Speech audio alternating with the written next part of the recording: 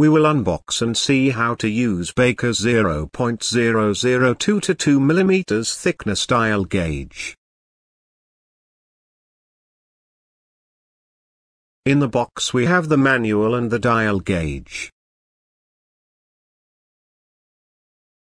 We will take our dial gauge and make sure that the needle is on 0. If the needle is not on 0 at rest position, we will loosen the screw on left of the dial gauge and rotate the ring around the gauge to adjust the scale such that needle is on 0.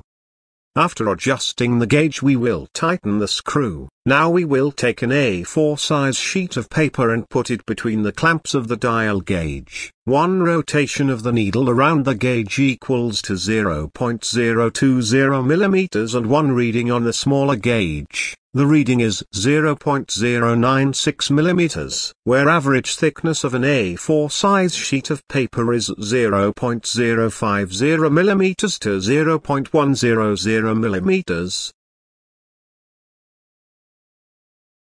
Your thickness dial gauge is ready to be used. Thank you.